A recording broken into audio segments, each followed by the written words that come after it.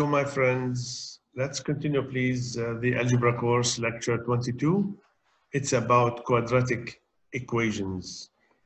In this video, I will show you 4 methods to solve quadratic equations. Just to remind you, please, if you want to see any Algebra Course lecture, just visit the playlist Algebra Course Lectures. Now here we will present method number 1 by factoring, method number 2 by square root property, method number 3 by completing the square, method number 4 by quadratic formula. After that, we will see 3 related topics: sum and product, solve for a specified variable, and 1 or 2 examples about applications of quadratic equations. So what is a quadratic equation? Second degree equation, it's easy. So the form ax squared plus bx plus c. A is a real number, b is a real number, c is a real number, equals 0. So we have here 4 examples to see. Now, one property we will use before we start, we call it zero factor property. It's very simple. If the product of 2 numbers is equal to 0, then at least 1 should be 0. So the rule says here, if a times b is equal to 0 implies a equals 0 or b equals 0. Simple example down here, because when we factor the quadratic equation, we will have some kind of 2 brackets like this, x minus 2 times the bracket x plus 3. So we say the first one is equal to 0 or the second one is equal to 0. This one x equals 2 and the second one x equals minus 3. So we get this from zero factor property. Now again, just presenting here the 4 methods, the name of the method, and then we will go now in details, starting with the first one by factoring. In the factoring, we start with example 1 directly. Solve the quadratic equation by factoring. X minus 1 all squared plus 6x is equal to minus 2. Very clearly, we see that the equation is not arranged. To factor, I'll go back 1 second here. Put in the factoring, put the equation equals 0, must. Put the equation equal to 0, then you factor. So for sure, this one is not arranged. And we have here 6x, and here we have perfect squared, x minus 1 whole squared. So we have to expand it. So the first idea here is to rearrange. This is an considered easy example. Rearrange the equation to be equal to 0, then factor. So this one, by the formula, we have x squared minus 2x plus 1. 6x, bring the minus 2 on this side, plus 2. Add all like terms, that's 4x plus 3. And now we factor. You know, to see factoring, this is quadratic. You can have cubic later or any other equation by factoring. You can see the videos on factoring. There are 3 videos on factoring. So x plus 3, x plus 1. Now we use the property for zero factor property. X plus 3 is equal to 0 or x plus 1 is equal to 0. So the solutions are minus 3 and minus 1. Easy, easy. Let's go to method number 2. Square root property, we call it method number 2. If we have a squared here, x squared is equal k. Then x will be plus or minus the square root of k. We have seen this formula here. Just to remind you, you can see the video on Algebra Course Lecture 17. So this one we called it there in Lecture 17. We called it power equation. Now this is quadratic because the squared is the highest power. So by this formula, we can make it a general. If we have x plus m, any number there, squared is equal to k. Then x plus m, same formula, plus or minus square root of k, take m on the other side, becomes minus m. Now I put here 3 simple, easy, nice equations, examples. X squared is equal to 9. Use this rule here. X plus or minus 3, solutions, 2 solutions. X minus 3 squared is equal to 7. Same idea. Now k, see the k here is a positive number. So x minus 3 squared is equal to 7. Take the square root of both sides, x minus 3 plus or minus square root of 7, leave it. So 3 plus or minus square root of 7. If we have a negative number on the right side, which is k here, see it looks, this one here, the yellow equation here, 2x plus 5 all squared is equal minus 100. It looks nice, but actually no real solutions. Because when you take the square root of a negative number, it's imaginary complex number, not real. Now let's see example 2. Solve this equation by square root property. Well, you can pause the video if you like. Later in this lecture, you will see more nice equations. This is still simple or acceptable. So we have to rearrange it. See, you have to use this one, k squared, x squared is equal k, or x plus m squared is equal k. It's the same equation. So we have to take 8 on the other side, and then we have to divide by 3. Now we rearrange the equation. As I said, take 8 on the other side becomes 27, divide by 3, 9. Now I take the square root of both sides. So 2x, because k now is the 9. So 2x minus 8 plus or minus square root of 9. Square root of 9 we can simplify. So it is 3. So 8 plus 3, 11. 8 minus 3, 5, and there is a 2x there. So we divide by 2. So the solution is 11 over 2, 5 over 2. Sometimes they ask you to say, like in this example, find the sum of the solutions or find the product of the solutions. Now you can add these two solutions or you can multiply them. It depends on the question. But also later in this lecture, I will show you a very fast method to find the sum and the product. Just wait. Now method number 3, completing the square. We complete the square. Remember here, the aim is to solve the equation.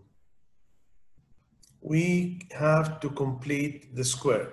Also, completing the square we have seen before. So I just remind you, you can see please Algebra Course Lecture 20. We have mentioned the same slide almost, this one here, completing the square, when we had this circle. But I will repeat it again in case you did not see that video, Lecture 20. So step 1, step 2, step 3, step 4. Completing the square, this is the equation here. See, minus 3x squared plus 18x minus 21. Ugly equation. We can change it to this. Just look down, please, here. See, we can change this one into, look at this nice, x minus 3 squared is equal to 2. So you can change this equation by completing the square. You have to use these steps. Now, the first one, leading coefficient must be 1. So it is a minus 3 here, the leading coefficient. So we divide the whole equation by minus 3. Whatever the number there, if the number here is 7, divide by 7. If it is 5, minus 2. If it is half also. If it is half, you have to make it 1, so multiply by 2. Now what do we get? X squared minus 6x. Just take the constant on the other side because we don't need it now. Later we will use it. See the minus 7, we will use it in step 4 here. Now take half the coefficient of the x. See, look now, after you divide by the leading coefficient, now we finish from x squared. We move to x. Minus 6. You see, this is the coefficient of the x. Whatever the number there, divide by 2. Take half. That's the rule here. Because we will reach complete or perfect. So divide by 2, you get minus 3. Now you square it. Now let me tell you here, suppose this minus 6 is minus 5 or 5 even. Divide by 2 becomes fraction. Leave it. When you square it here in step 3, you get fraction. Also leave it. Now it's easy. Minus 3 squared is 9. Now I add 9. See this nice color here? I add 9 on the right side, 9 on the left side. See, on the left side here, it's all perfect. We have seen this many times. X squared minus 6x plus 9. So this is x minus 3. How do you do it? The middle sign will be the middle sign here. If this is a minus, it becomes a minus. If this is a plus, it becomes a plus. This sign always plus. Take the square root of x squared, take the square root of 9, you write it here. Now we come to minus 7, remember minus 7 plus 9, that's 2. Now this, you can use method 2 now. Remember method 2, just a few minutes ago? X minus 3 plus or minus square root of 2, this is the solution here. 3 plus square root of 2, 3 minus square root of 2 is the solution of this nice, easy equation in step 1. That's completing the square. Very important topic in algebra. You will see it many times in many math courses. Let's apply completing the square on this nice example. You can take a minute. I think it's a good idea here. You can try it. 2x squared minus 3x minus 1. You know the first step. I can help you. The first step, the leading coefficient. You want to go back? You can go back and make sure you understand these 4 steps. So the leading coefficient should be 1. It is 2 here. Divide by 2. Easy. Now remember here, 1 over 2 will be fraction. Leave it. Now, I just mentioned here that A, you know, the quadratic equation has A, B, C. A is 2, B minus 3, C is minus 1. You will not use this one here, but you will use it in method number 4. Just to remind you that there are 3 coefficients always when they are on one side. So LC must be 1 divided by 2. So now we have x squared minus 3 over 2 is equal half. Look at this nice equation here. Remember, all fractions. It looks all fractions. That's why I wrote all the details here. Minus 3 over 2, we need to take half of it. You know, like divide by 2. Okay, if you want to divide by 2, the same way you can say multiply by half. See, I put it here in a small yellow box. Minus 3 over 2 times half, that's divide by 2. So minus 3 over 4, square it. 9 over 16. So I have to add on this side 9 over 16, on the other side 9 over 16. You see, this question, example 3, has more fractions. The other example are simple because it has only integers, but the same idea. Now let's continue. You can pause also the video here if you like and continue to see the solution. See, on the left side here, we have a minus, so it will be minus in the bracket. There is an x here, 9 over 16, take the square root, it will be 3 over 4. You see, this is the formula here, I remind you, a squared minus 2ab plus b squared is a minus b squared. So this one on the left, use perfect square trinomial. So x minus 3 over 4. Here we add, multiply by 8, because we need LCD. Remember? So 17 over 16. Now we take the square root, method number 2. You have to use method number 2 in method number 3. So x minus 3 over 4 plus or minus square root of 17 over 16. You can simplify this one here by the radicals. Square root of 16 is 4. Rearrange everything. This is the solution. SS means, we have seen before, solution set. 3 plus square root of 17 over 4, 3 minus square root of 17 over 4. This is the solution of the equation. Now we come to method number 4. Method number 4, I think it's very important, very fast, but you have to be careful here. Let me explain the things that you need. This is the equation, ax squared bxc is equal to 0. Remember, always you have to identify small a, small b, small c. Every quadratic equation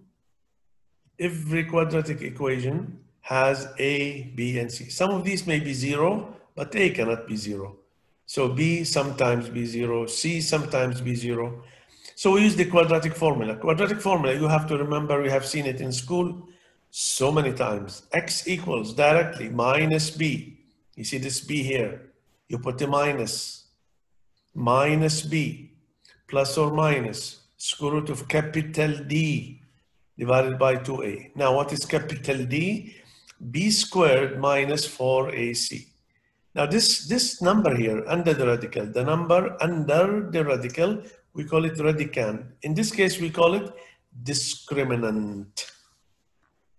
So you have to use capital D. Some books, they say delta or discriminant. It's a number, guys. Remember, discriminant, be careful here. Discriminant does not include the radical, only the number under. So it's a real number. It can be positive. You see here we have three cases. D can be greater than 0, equal 0, less than 0, because it's a real number. So what does it mean when it is positive? Two real solutions. If this is greater than 0, two real solutions. If D is equal to 0, see, put here 0, we will see now an example. If you put D 0, you get minus B over 2A. So one repeated or double real solution. If it is negative number, two complex or non-real solution. So easy to understand these. Let's see an example. Solve the quadratic equation by the quadratic formula. I put two nice, actually, I don't know why nice. The first one is nice, you will see why. You will figure out why it's nice. Second one, because we have fractions. See, instead of putting A, B, C, you can remove the fraction. I told you many times before how to remove the fraction. Let's go to the first one. You want to try? X plus 3 squared plus 20 is equal 4 bracket 1 minus x. Solve by quadratic formula. You know what to do? I think you should know what to do. Let's see what to do. Rearrange. This one you have to rearrange in A. This one you have to rearrange also. Did you find the solution, please? So nice. Number one, you will see why. Now look at the surprise. The equation you arrange it. X plus 3 squared. So it's x squared, 6x plus 9 plus 24 minus 4x. You multiply on the right side. Just I remind you here in the yellow with the quadratic formula, QF, quadratic formula, that's a quadratic formula here. Now we still, oh boy, now take all the like terms, 4, that's 10, 29 minus 4. Now look here, x squared plus 10x plus 25 is equal to 0. Anytime you use quadratic formula, I advise you, anytime completely, even if you are busy, to use quadratic formula, find A, find B, find C before you start. Otherwise, maybe you will do a mistake. So A is 1, yes, it is 1. B is 10, yes, it is 10. C is 25. Now easy, let's find the discriminant. Capital D only, without radical. B squared minus 4AC. It happened that capital D is 0. That's why this question is nice. See, if you use the formula, see this yellow QF quadratic formula, use it down. Minus 10, which is minus B, plus or minus square root of 0, which is 0. So minus 10 over 2 is minus 5. One solution, but it is repeated or doubled. So when do we have repeated or doubled? If D is 0, capital D. Now, you want to try the second one, please? I gave you an advice when we did equations with fractions before. Any equation whatsoever. If you have a fraction, you can remove the fraction, find the LCD. So you have 2, 5, and 10. So the LCD will be 10. So just multiply by 10 this one, multiply by 10, multiply by 10. If you multiply by 10 here, 10 times half, so it becomes 5x squared. Multiply by 10, 10 over 5, 2, so that's 4x on the other side, and here plus 3. See, now it's easy. This equation, same equation. By magic, multiply both sides by the LCD. Rearrange it now. 5x squared minus 4x minus 3. Now find A, B, C. Anytime, any question, you just think of or see the word quadratic formula, write A, write B, write C. Now, capital D, B squared minus 4AC, minus 4 squared, minus 4 from the formula, 5 is A, C is minus 3, you get 76. It's not always 0, see, like the other question. Now use the quadratic formula. This is the same quadratic formula we know. Minus B, so B is minus 4 here. Minus B becomes 4, plus or minus square root of 76. Divided by 2 times A, that's here, 2 times 5, 10. Now continue on the next slide to see the final solution. You want to try it? It's so easy now, more than half. Now, from the last slide, we have 76. 76 is 4 times 19. 4, I can take 2 outside. See, I can take 2 outside. Here there is a 2 square root of 19. Then I take 2 common factor here. So that 2 times 5, I can cancel the 2. Just be careful about these numbers in algebra. 2 plus or minus square root of 19 over 5. So these are the solution. Very nice solutions. Now, sometimes, look at this right box here. Sometimes they ask you about the sum of the solutions or the product of the solution. So some students, they will solve it like this. This is solution 1 and this is solution 2. So they go and add and then they go and multiply. It's correct, but it's time consuming. After a few minutes, maybe yes, few minutes, 2-3 minutes, it depends. I will show you a very quick method how to find the sum and the product. Maybe less than. Yeah, let's see now an example 5. I did not write nice, but it's so good. Let's see, solve the equation for t. We have r, we have t squared, we have s, we have t, we have k, we have 3, we have 1. R is not 0, that's a condition given. So let's solve the equation for t. So t equals what? Well, from the first moment, it's not easy because we have t squared and t. So it looks like this is a quadratic. Quadratic. You cannot take t common factor here. If you think of that way, that will be wrong because you still have a t in the bracket. So this is not easy question. Now let's solve for t. Rearrange the quadratic. You see the quadratic equation. Then find ABC. Then use quadratic formula. Now rearrange it. RT squared minus 3ST. K, bring it on the other side, minus 1 equals 0. Solve for t, that means we need t. Now look at this equation, which is not easy. This is R. A is R, which is the coefficient of t squared. B, all this, the coefficient of the t, minus 3s. C, everything after t, so k minus 1. If this is difficult for you, just try to imagine here. I put here a simple example so that you can compare.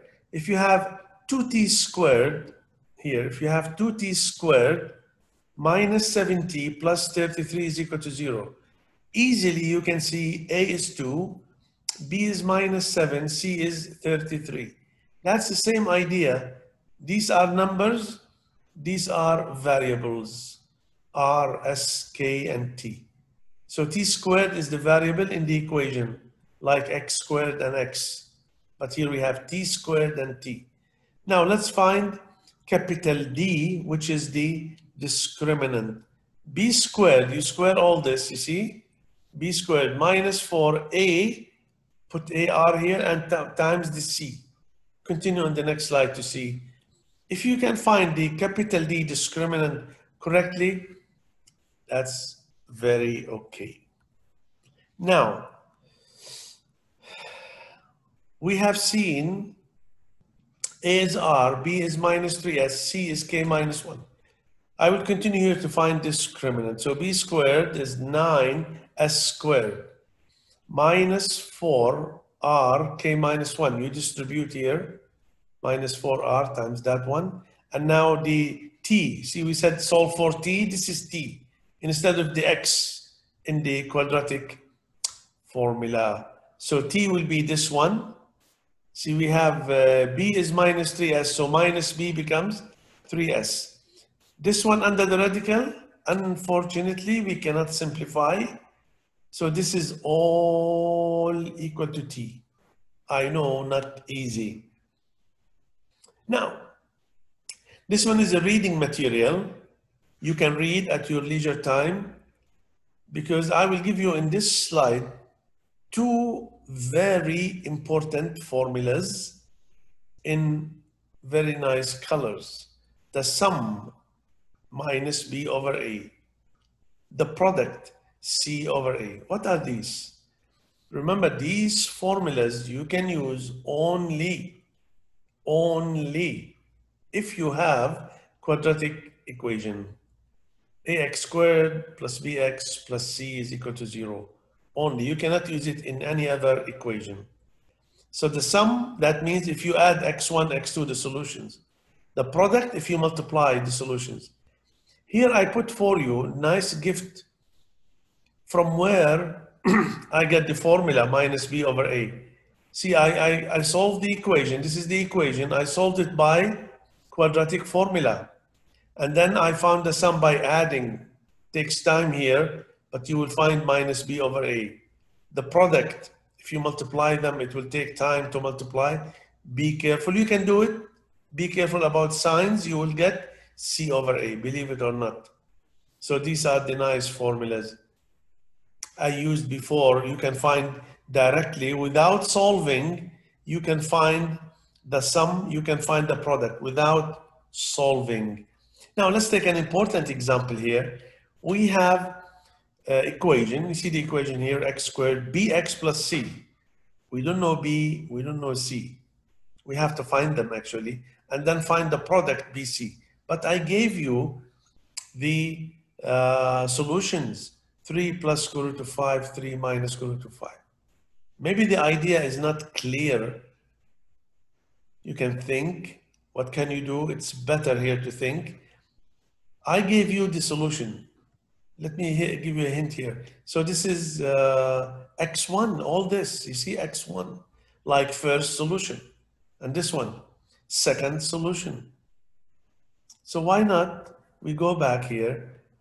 First solution, second, find the sum, you add them. Find the product, you multiply them. And then you can find B and C.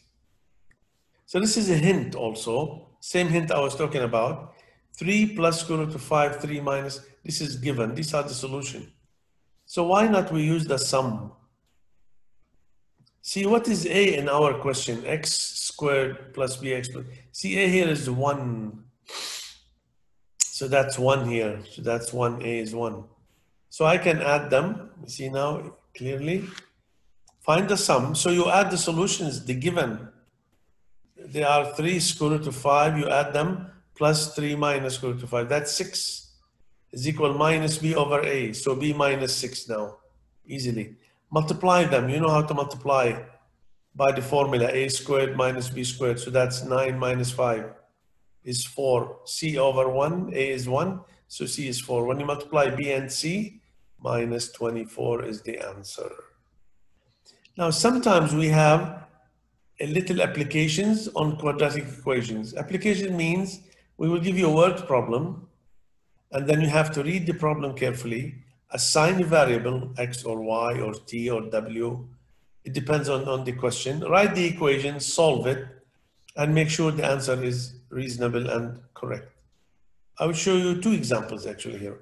A rectangular building lot is 15 meters longer than it is wide and has the area of 700 feet squared.